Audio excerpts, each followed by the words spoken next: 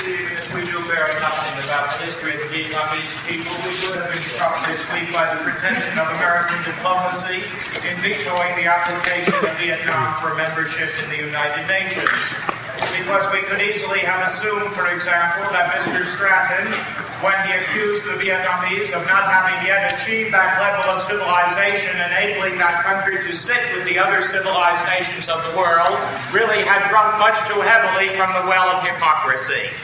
And that the government of the United States, which after all had left that country badly charred, had left its people half-maimed, could give very few lessons in the arts of civilization to the Vietnamese, or, as a matter of fact, to those whom the American military was to call so elegantly the gooks.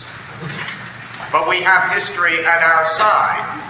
And with history at our side, we are in a much better position, after all, to begin to unravel those mysteries of American political rhetoric as it is established by the American ruling class, and in which that rhetoric always is wrapped. For it is literally true that over the past 50 years, the main burden of Vietnamese history, after all, has been the monumental struggle of the Vietnamese popular classes to throw off the yoke of barbarism, which is precisely the gift of imperialism. Let's just cast our eye back on that decade of the 1930s for a minute. Because that decade tells us a tremendous amount, after all, not only about what imperialism is in all of its nakedness, but it tells us really a lot about what it takes in order for any people in any contemporary society who are colonized or exploited really to confront the ruling class, to confront the established order, to confront the power that oppresses them.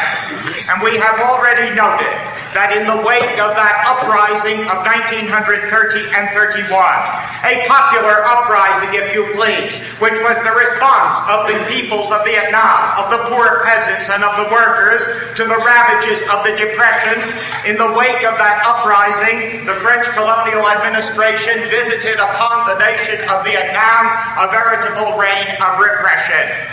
We're talking, after all, about 10,000 or more or less Vietnamese who were killed in the pacification of 1931 and 32. We're talking about 50,000 Vietnamese, more or less militant, who were forced to go into deportation and exile. And we are talking, of course, about those 10,000 political prisoners who were sent off to rot in the jails of Vietnam. What we are saying is that in the first half of the decade of the 1930s, Vietnam became, for all intents and purposes, a police state, the French colonial administration imposing a police regime upon that people. So that at the center of that regime, and at the center of French colonial administration for a very long time, stood the Sûreté Générale. The Sûreté, which was the political police, the ubiquitous and all-seeing, all-knowing political police, which after all did smash the apparatus of various left-wing organizations over and again, which destroyed their cadre, which sent them into a very precarious clandestinity. A Sûreté Générale, which after all seemed to be the very best political police that any colonial administration had established anywhere. And if you want to know something about the level of sophistication, of surveillance, and of torture that those kinds of regimes in the Third World already had achieved in the 1930s, let me cite an observation that comes out of one of the monthly reports of the Sûreté Générale, in which they sum up their actions. And so we read in the report of March of 1935, since 1908, we have operated successfully on the principle that the arrest of 10 militants of a nationalist party or group is quite sufficient to know about and break up the whole organization. Now just stretch your imagination a little bit and you'll know what happens to those 10 when they are picked up, and why then they tell what the plans of the organization are and what its most inner secrets are. And yet there was frenzy and frustration on the part of this Sûreté, because the communists didn't act like other militants, that somehow you broke them up and they reappeared. Somehow you ripped out the roots and the roots came back. Somehow you smashed the apparatus and there was another apparatus. And the frenzy, I tell you, is terrific. That what the Sûreté Générale did in the 1930s was to expand its commissariats into those areas called critical red zones. What it did was to expand the number of spies that it had in its organization. And then it went international and consequently sent its political police to operate not only in Saigon and Hanoi, but also in Singapore, in Shanghai, all the way over into Paris, anywhere where there were colonies of Vietnamese left-wingers. And they operated internationally in another way, and noted in passing. And that is all of that collaboration with the political police of other colonies, whether they be British or French, operating, you see, on an early variant of that domino theory, that somehow if one colony is to go communist, then the whole damn thing will fall to the left, and consequently that it must be smashed. So that my very good friend Daniel Emery, who has written now the best book on the Vietnamese communists, a massive book which he calls Révolutionnaires Vietnamiens et le pouvoir colonial, Revolutionaries in Vietnam and Colonial Power. And Emery can say that by the time you get to 1935, the history of the Vietnamese Communist Party is what he calls corps à corps avec la Sûreté. Body to body with the Sûreté, it was man to man against the police.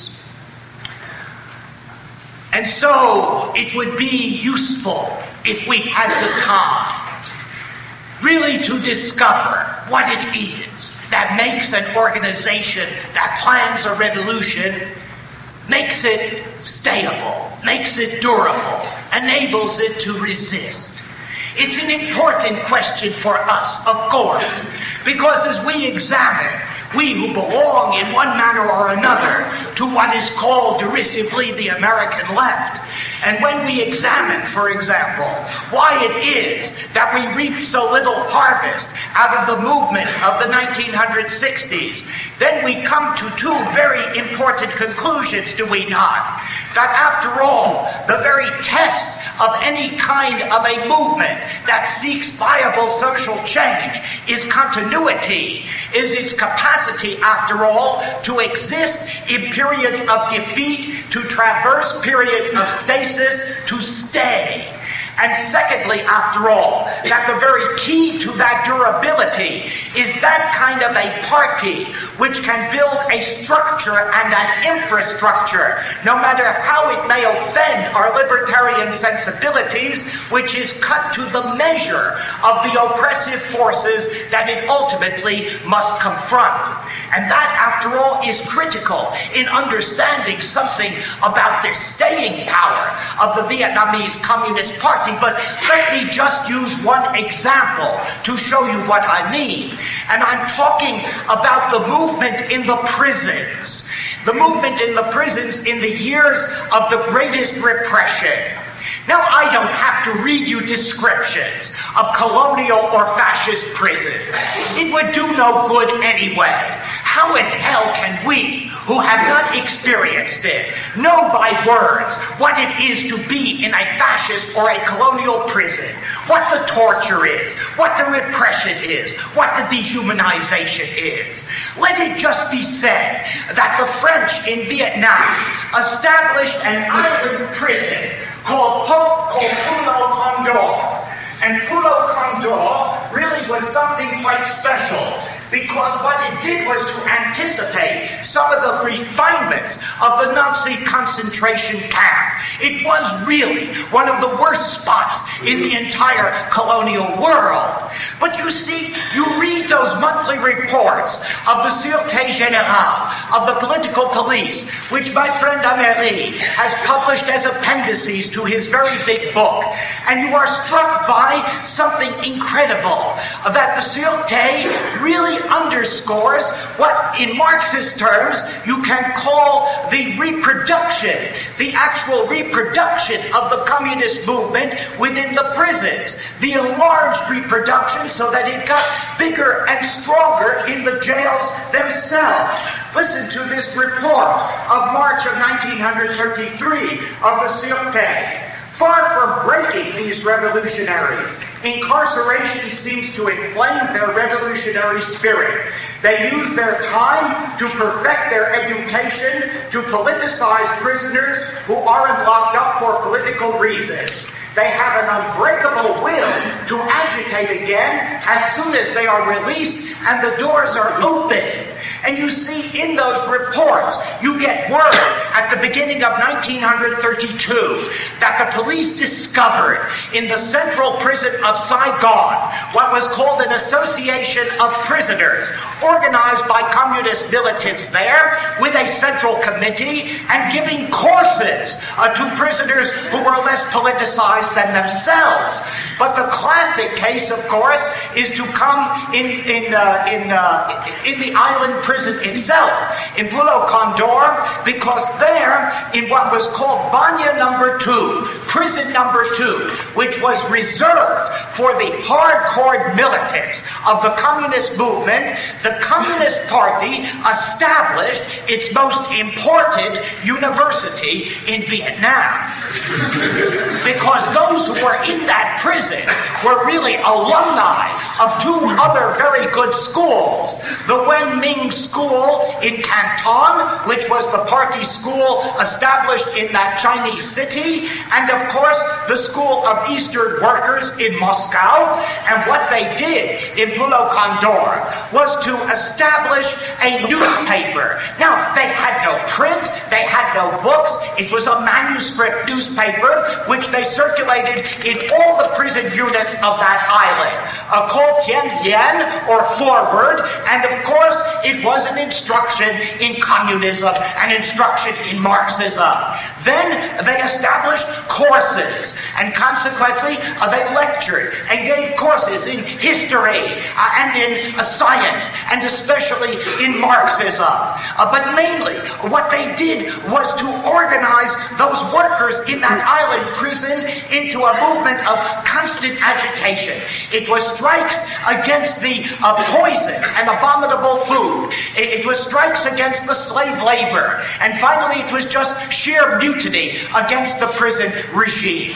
You see the point that what is happening is that the movement is actually growing. Now, you know parenthetically that there is something about a prison movement which is really very explosive, because there is no place where human beings can better discover their exploitation than when they're incarcerated, and especially if there is instruction by those who are really politicized. The trouble with those prison movements is that they very frequently are isolated and consequently succumb to superior force. But in Vietnam it wasn't that way, because there was an infrastructure on the outside.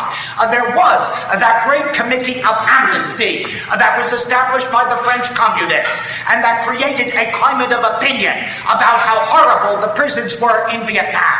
And more than that, there was constant interaction with militants on the outside, who likewise militated in favor of these prisoners.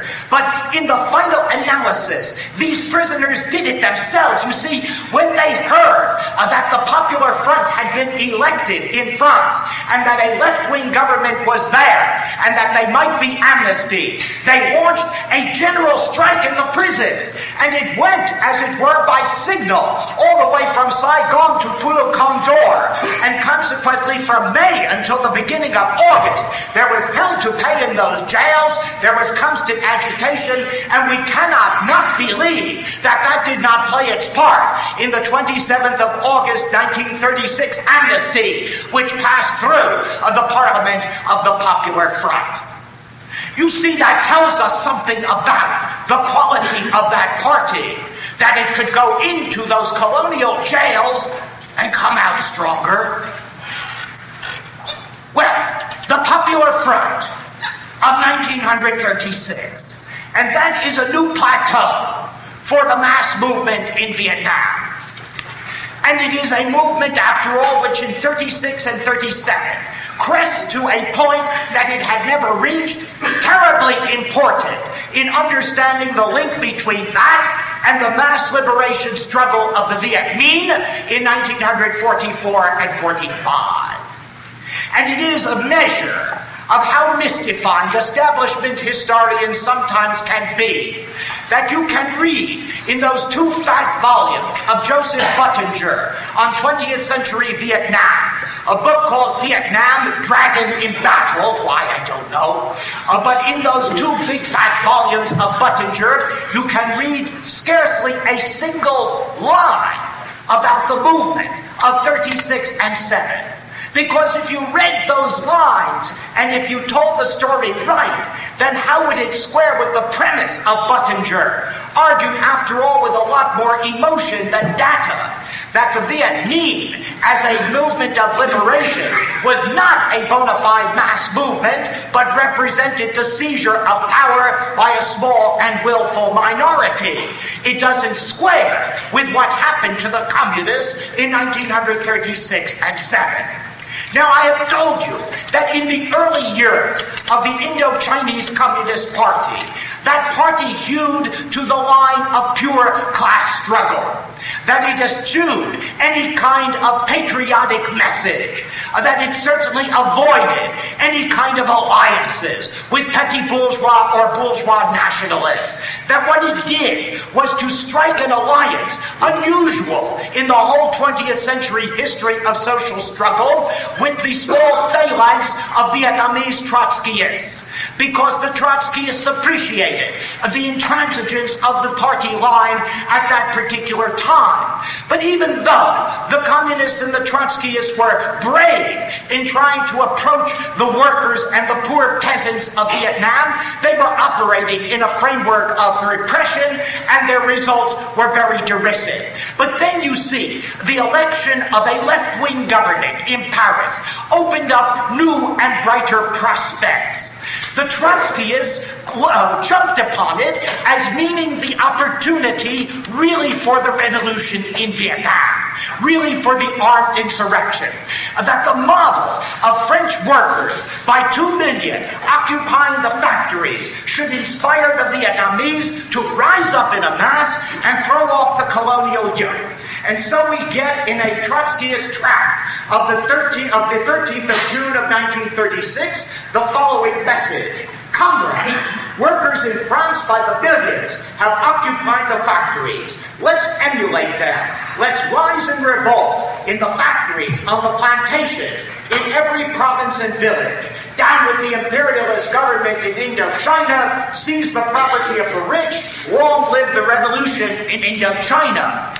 The communists viewed it differently, and their view, in my judgment, was the sounder one.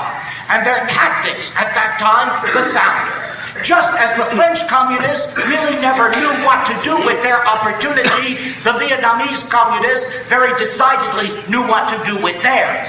Because their tactics now resembled what Mao and his comrades would call the mass line. By the mass line, we mean, of course, the process by which the very politically advanced leadership of a mass movement makes direct and immediate contact with those illiterate and often politically underdeveloped masses. The mass line means the process by which the advanced leadership accommodates itself to the aspirations, to the needs of those masses by discovering what they are in direct contact. It is that mass line, the process of immediacy, of specificity. It is the idea that the masses will become radicalized in struggle, and that struggle will be over those issues, over those questions that they understand and that are most immediate to them. All of this was clarified brilliantly in a capital document, which is a letter that the Central Committee of the Vietnamese Communist Party sent out to its cadre in Nam Quy in September of 1936. And in that, the party says, in the immediate, there are two tasks. The first task is to mobilize the masses, and to do that by the struggle for immediate gains and for immediate reforms, and to carry those masses step by step toward armed insurrection through the process of their struggle. But not to miss a single step, not to go so fast that you try to make an armed insurrection before that mass has been properly mobilized or before its consciousness has been deepened.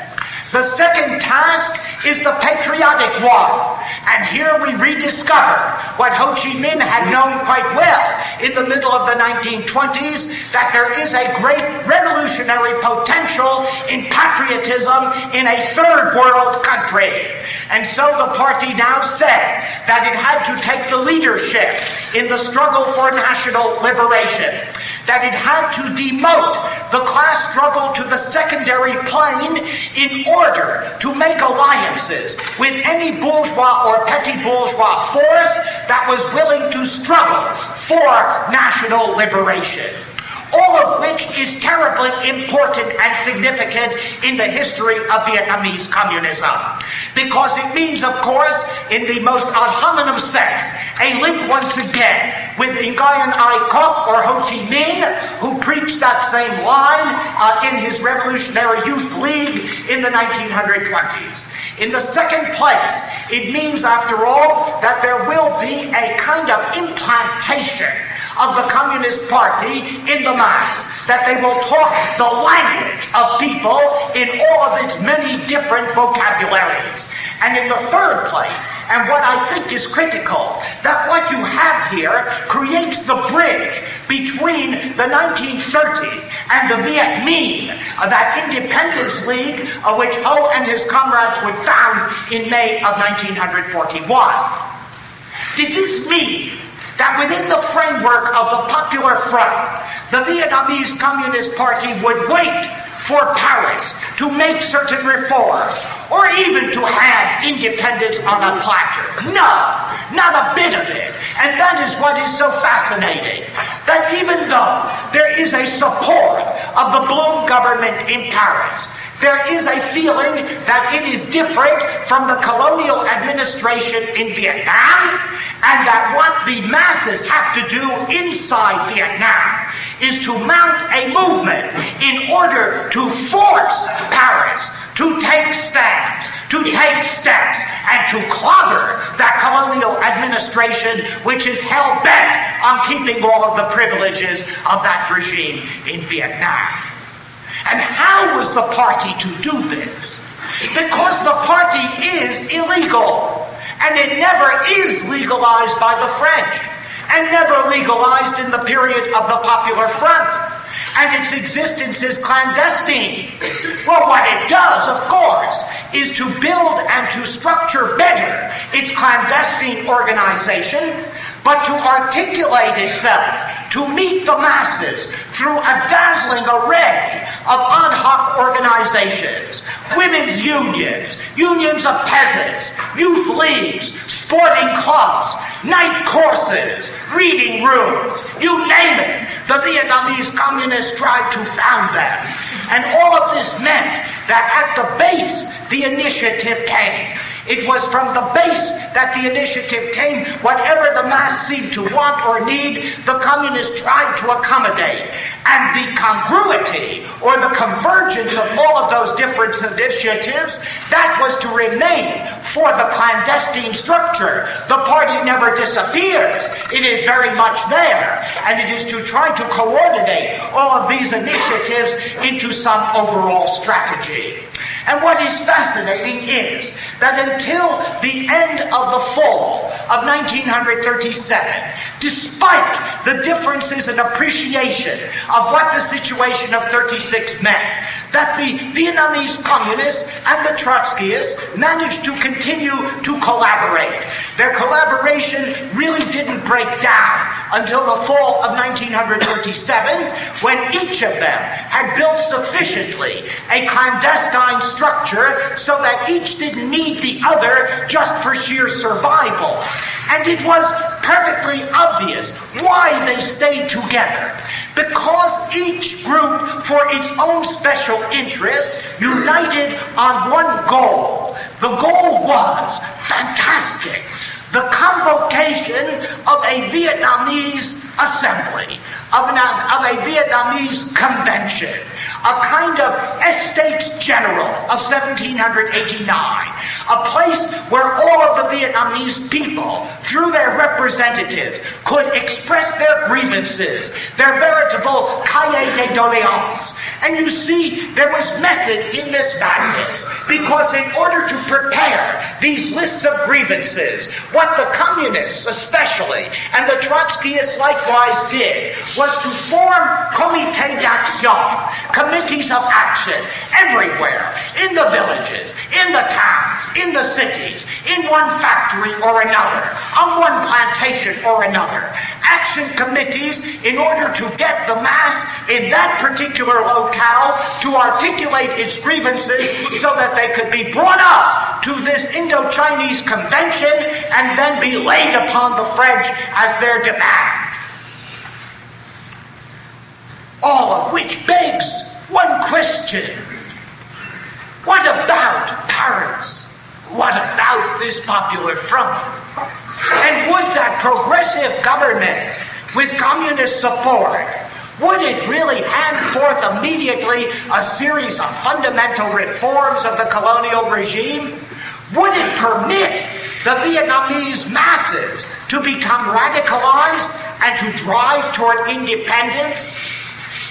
Well, let's face it squarely, that the issue of colonialism or the issue of imperialism is the litmus paper against which the ideology and the politics of any regime are tested. Those of you who have argued very genially with me before the elections about the fact that you thought that this president-elect was the lesser of two evils, and I really had very little patience with it, though I showed more patience than I had. But it suffices to say that my real answer is that if the president-elect in office then immediately facilitates the immediate independence of Puerto Rico and then withdraws the military bases from around the world, then I would agree, but don't hold your breath. And it suffices to say that as far as Vietnam is concerned, the Popular Front government proved that it was nothing revolutionary at all. Now, in the Congress that the Socialist Party of Léon Blum held, just as the Popular Front government was being installed, there was this resolution passed that the Popular Front will open a new era for a working-class France and for the peoples which she associates to her destiny. But that means, you see, that there is no independence, that the colonized people are to be associated to France, and that their betterment will come through noblesse oblige, through being handed reforms when the government in Paris chooses to be handed reforms, as it were, by their betters. You see, what fascinated Blum was the English model. He thought that the British were doing such a capital job of bringing civilization to their colonies. And consequently, he kept pointing to things like the Milner Inquiring Commission in Egypt or the Simon Commission in India. And he said that what France really needs is a good inquiring commission about Indochina. And consequently, in August of 1936, Blum's government put forth a bill to establish such an inquiring commission. That bill was passed quickly in February of 1937. That commission gathered together for the first time in July of 1937. It never went to Vietnam. It read books in the Bibliothèque Nationale. And consequently, by the time July of 1938 came, the Senate, quite properly said it was doing nothing, cut off funds, and that was that. This is not to say that a socialist like Marcus Moutet who was the Minister of Colonies in Bloom's government, was not a man of good spirit. He would like to have reformed the regime in Vietnam. But you see, the commitment to anti-imperialism, and this is the point, was never strong enough so that the government in Paris, left-wing though it was willing to clean out the nests of colonialism in the empire, by which I mean to break up the apparatus, the administrative apparatus. You see, that is the very fulcrum, the very lever of colonial policy. What difference when a colonial minister says, if it has to be put into effect by a governor general with his staff of permanent bureaucrats and who are sold completely on the colonial mission. And so it was that in Vietnam, in Indochina, that the French government did not clean out that nest, that they named as the Governor General to Indochina a man named Joseph Blevier, and Blevier was himself an old colonial functionary who came out of the colonial service and was perfectly repressive about the role that France should play in Vietnam. And then you see, when the mass movement really got going, those committees of action that really began to spread around the country, that became really a voice of the people, that gave the communists and the Trotskyists to a lesser degree a real stronghold in the mass. When all of that became so quickly, so powerfully apparent, Marius Moutet got frightened. And so he sent that cable of the 19th of September of 1936 already. He sent that cable to Blevier, and he said, keep order, that these committees of action, after all, will create insurrection, will create disorder. Well, you know, that was all the Governor General needed. By October of 1936, there already were certain leaders of communism and Trotskyism back in prison. And yet, there is something about that Popular Front. And that is that it is liberal. And consequently, it creates a cadre. Now listen, it's better to live under a liberal regime than a fascist one, because you can't function at all under a fascist one. And consequently, there were certain liberalizations by Paris, and that becomes the context for a mass movement.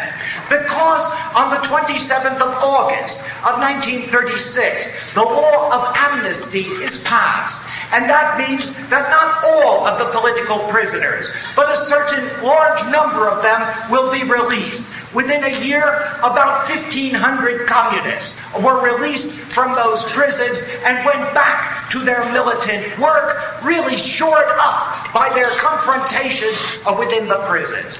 Furthermore, the press regime was somewhat liberalized. So you see, within that context, it wasn't possible to hold the Vietnamese Convention. The French wouldn't approve of that, wouldn't permit it. It wasn't possible to go much further with the committees of action. But from November of 1936 until the end of 1937, exploded what was unprecedented and unequaled in any French colony, a wave of strikes that really echoed the strikes in France. For a colony, for a country in which the working class is small, we're talking in a 10-month period between October of 1936 until August of 37, we're talking about 400 strikes. We're talking about 60,000 wage earners involved. Now, if you use the figure of the government, that in 1931 there were 221,000 workers in Vietnam, that means 1 out of every 4 workers went on strike in that period. Or, if you use the more reasonable figure that the Vietnamese communists give, that there were nearly 1 million workers in Vietnam, That is, if you count all of those workers who were in the non-capitalist sector, in those tiny little ateliers or workshops of textile or brickmaking or sugar refining, then you have 1 out of 18 workers on strike, which for an under-industrialized country is a tremendous amount in a very short period of time. But more than that, those strikes are so important in the formation of a mass movement. They are important in the first place because they really do create a new radical consciousness. They create a sense of class. Because you see, workers in Vietnam had been benighted and passive and tabbed, and they had submitted to recruitment. But in these strikes, they won a good deal of the time. We have results for 222 strikes, 181 received satisfaction. And so that is muscular, that is positive, that gives a sense of strength. Secondly, note that there is contact between those worker strikers and the villages, that there's no such coupure, no such rupture between worker and peasant as there is in Western society, that many of these strikes took place in the non-capitalist sector, in those tiny little shops in small towns, close to villages, where the workers were in constant return and comings and goings to the villages, and consequently inspired agricultural workers to go on strike also. But most important, the implantation of Vietnamese communism. It came through that strike period, the only national revolutionary party, the only party that could mobilize the mass in all 3 sections of the country, the only party that had roots in the village and the city, in small industry and big, the only party that could also speak for the liberation of the country as well as its social liberation. It is the making of Vietnamese communism, and it pays off in that struggle of the early 1940s against the Japanese. Noted in passing, the Vietnamese communists have their drawbacks, but they have learned magnificently not only to walk tightropes, but to do whole ballets on them.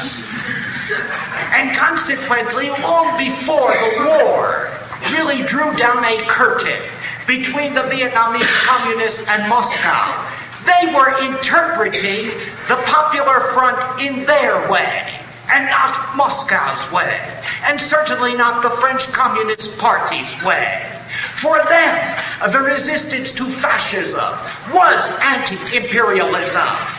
For them, the Popular Front was not an alliance at the top, but an expansion of the base. Do we need a document to show us the difference between these Vietnamese communists and their French comrades? Listen to this resolution of the Central Committee of the 13th of March of 1937. The Blum government is only a capitalist government with a progressive view. We support it insofar as it can mobilize, as it can generate reforms and contain fascism. But in no way have we forgotten that our primary duty is to catalyze the masses into defending their immediate interests and into getting their revolutionary education. In no way does our support of the Paris government relieve us of our daily obligation to criticize its capitulations to colonialism or to struggle against the barbarous policy of the reactionary bureaucracy in the colonial administration. And so it said it squarely. It would go just so far. It could certainly not condone that kind of a government that let imperialism run rampant in Indochina.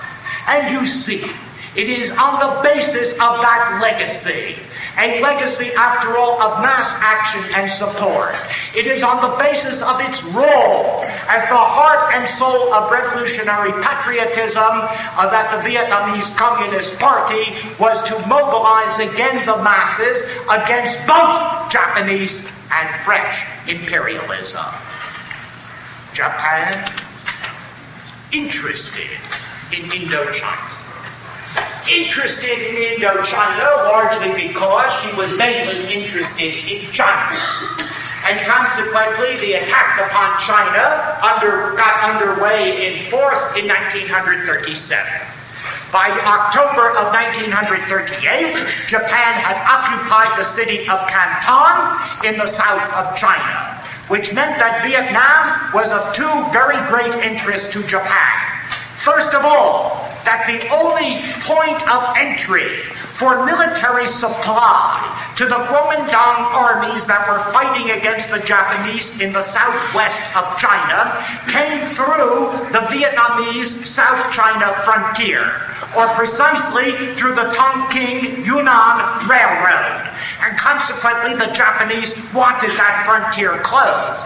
But secondly, in order to take on that monumental task of conquering China, they wanted the resources of Vietnam. They wanted the food supply, and they wanted the rubber, the coal, the minerals. Now, quite obviously, the Japanese could have overrun Indochina had they chosen to, and the French colonial administration couldn't have stopped them. But they wanted no resistance. And they wanted production to go on unhampered. And consequently, it was much more convenient, if possible, to satellize the French colonial regime in Indochina. In other words, to make a deal in which nominally that regime would remain sovereign, but the Japanese would get what they wanted. All of which became monumentally easy once France fell and the Vichy regime came into power.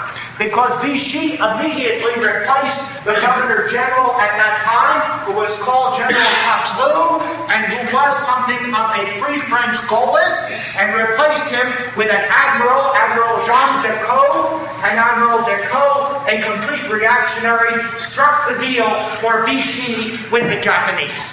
Because on the 22nd of September of 1940, Admiral Decaux struck the arrangement with General Nishihara, the Japanese general, and they made an agreement whereby the Japanese would send some 35,000 troops into Indochina, and secondly, would be able to utilize any military installation necessary in order, as the Decaux-Nishihara agreement went, in order to resolve the China incident.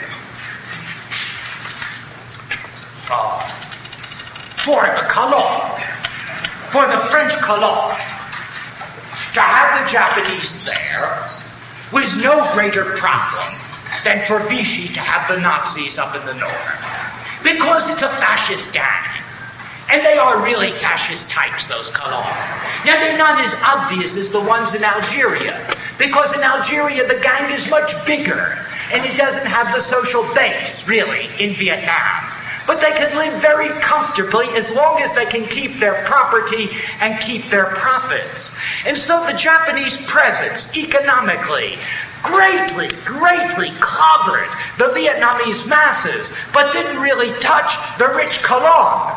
By a series of economic agreements in the spring and summer of 1941, what Japan demanded was that all of the exportable commodities in rice, in rubber, in coal, in minerals go to Japan.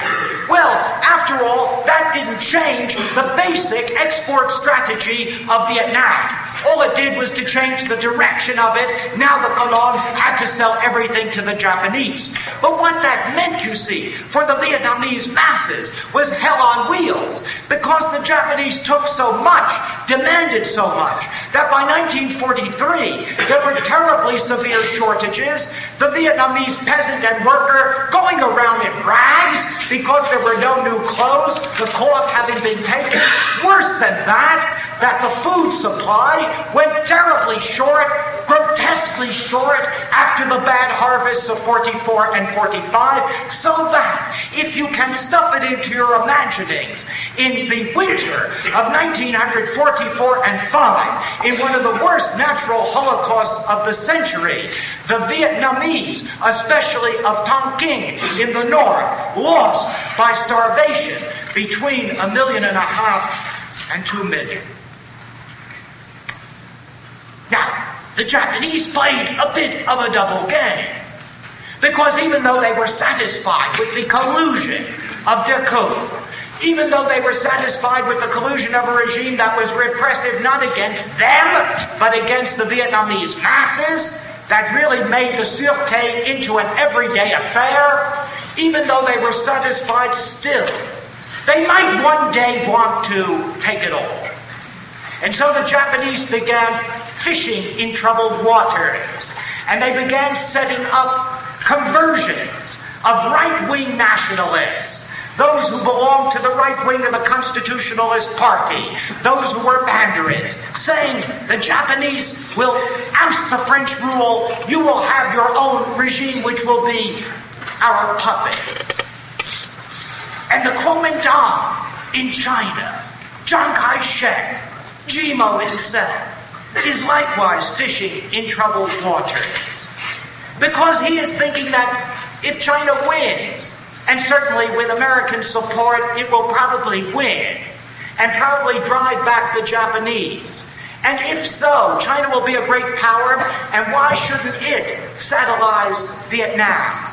And so from those refugees of the old nationalist party, the old Vietnamese nationalist party, the VNQDD, he began to set up Chiang Kai-shek, certain kinds of puppet committees, nationalists, who would go back and be the cat's paw of the Chinese nationalists. In that context, Ho Chi Minh and the Vietnamese communists operated swiftly and efficiently. Now, where is Ho? We leave in 1931. At the time of the repression, he is in Hong Kong. And the French administration wants him extradited so they can put him in jail. The British don't extradite him, they put him in their own jail, saying he is dangerous, and consequently is there for 2 years. Between 1934 and 38, he is up in Moscow. Then in the summer of 38, he goes to Yan'an, to the Chinese Communist base, and there has confabulation with the Chinese Communists. And then at the beginning of 1940, we find him in the south of China, on the Vietnamese frontier and border, where in the course of 1940, he makes contact with other members of the communist apparatus who had been driven out by the repressive regime of Decoud. And it is this group that contains his greatest comrades. It is Pham Van Dong, who becomes, of course, the Prime Minister of the Democratic Republic of North Vietnam. And it is, of course, Vo Nguyen Giap, the great Giap, who is the architect, after all, of Vietnamese guerrilla warfare and the great victor of the Battle of Dien Bien Phu. Both of them longtime communists. Giap, who had given up a marvelously comfortable life, as he once said, as a history teacher, to become this kind of revolutionary. And we should all have it so good. And consequently, it suffices to say that within that context, Ho decided that the moment had come, the time was ripe for a liberation movement. That the French were weakened. Possibly, he thought, the Kuomintang might supply arms because they would be able to send a force against the Japanese. That didn't work out. But nonetheless, in May of 1941, after considerable confabulation, discussion, organization, Ho Chi Minh and his comrades crossed the frontier from South China into the northernmost, very, very mountainous, very barren part of Vietnam, came back to his country for the first time in 30 years. There found a very secluded spot that was cut off from the rest of Vietnam by a mountain, which Ho Chi Minh called Karl Marx Mountain. And behind the mountain there was a grotto, which he called Lenin Grotto. And there in Lenin Grotto, behind Karl Marx Mountain, the Vietnamese communists met between the 10th and the 19th of May of 1941 and decided to found and launch the Viet Minh, the Independence League of Vietnam, to gather together all and any who are willing to struggle for national liberation, regardless of sex, regardless of religion, regardless of previous politics, as long as the goal was liberation. In the program of the Viet Minh, there were reforms, political and economic, but they were not reforms that went so far that they would frighten off the petty bourgeoisie. Because about land, the reform of the Viet Minh went no further than to say that the land of the traitors will be expropriated and divided among the landless peasants, which meant those who collaborated with the Japanese, those who collaborated with the French. That certainly did not interfere with the private holdings of small petty bourgeois farmers in Vietnam. And it took 2 years, between 41 and the end of 43, before Jacques, who was put in charge of the guerrilla warfare, had laid an infrastructure. It was done very carefully and very slowly. It was done first by political groups that should go around in those northern villages and begin indoctrinating, that there was to be no armed conflict, certainly no effort at an insurrection, and Ho was constantly muting those calls for insurrection on the part of very much more inflammatory communists, muting them until such time as there was readiness. Finally, it is not until December of 1944 that Jacques organizes what is called the Armed Liberation Brigade. And that is the guerrilla army. And that is the army that will go province to province and begin that task of liberating the country, which already has been seeded for over 2 years with political work and with political propaganda. And so it is that in that winter of 1944 and 5, the Japanese had a dilemma. Because they saw this guerrilla movement beginning to move, and they got frightened that that country might be liberated by a revolution before they occupied it. And so the Japanese decided on a bold move. The 9th of March of 1945, the Japanese disarmed all French troops in Indochina and themselves occupied the country and established a puppet government. The puppet government under the Emperor Bao Dai, who proclaimed the independence of Vietnam, but it really was a Japanese satrapy. And the very next day, the 10th of March, after that bogus independence, Jacques began an offensive which did not stop until in June. The armies of liberation were 40 miles from Hanoi, and until the beginning of July, when all of the major cities except Saigon had fallen to the liberation forces, all was ready for the liberation movement of August of 1945. All was ready except Washington. Because in the United States there was interest. Oh, there wasn't very much interest in Vietnam historically. But then you see in the late 30s, between 35 and 39, the United States began buying quite a bit of rubber from Vietnam. 92,000 tons in those years, which constituted about 38% of the exports of rubber of Vietnam. And all during the early stages of the war, Roosevelt and the State Department were puzzling what would happen if the French were permanently driven out of Indochina. It's a vacuum, and Washington deplores vacuums. And consequently, the idea occurred that somehow it should not be given back to the French. If they lost it and were driven out, that was that.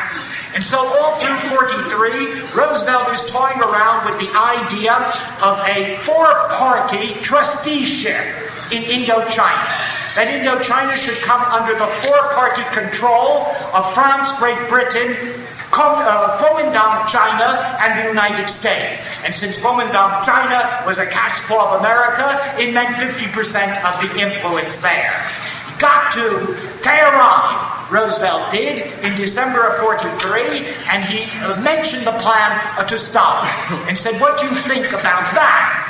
And Stalin said, "Well, seems all right, because Vietnamese independence, after all, won't really come for another half a century anyway."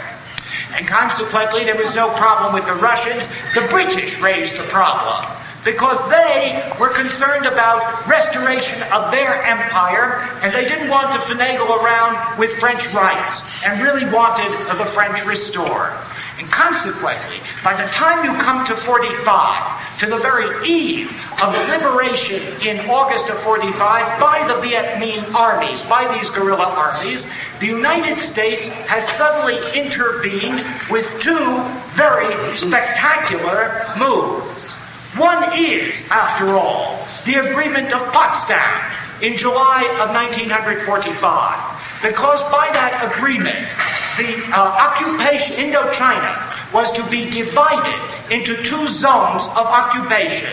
A northern zone north of the 16th parallel, which was to be occupied by Kuomintang China. And as a matter of fact, by the end of August, the Kuomintang, which was supposed simply to go in and disarm the Japanese, sent an army of 200,000 under General Lu Han, because it was concerned to make a satrapy out of the north. The south to be occupied by the British, who would then, of course, turn it over to the French. But more than that, came on the 14th of August of 45, famous General Order Number 1. General Order Number 1, which came out over the signature of Truman and the War Department, which was that general policy statement about what would happen with the defeat of Japan. This is 4 days after the surrender of Japan. The United States is worried about the fact that the defeat of the Japanese armies in Korea, in the Dutch East Indies, in Indochina, in the Philippines, that in all of those countries, the defeat of those Japanese armies may give way to revolution and insurrection. No, that cannot be. Order Number 1 said that General Douglas MacArthur is the commander of everything in the Far East, and that consequently all surrender of the Japanese goes through his hands, and he is deciding who then shall take that surrender and occupy the country. As the Vietnamese liberated their country, as we go back in that history, all of those decades and centuries to that point of liberation, comes out of this bolt, Order Number 1, to say that in Vietnamese history, it is not Confucianism, it is not Marxism, it is certainly not any kind of premise of struggle that really is the determinant, but the presence of Douglas MacArthur. Strange irony about which there would be a quarrel.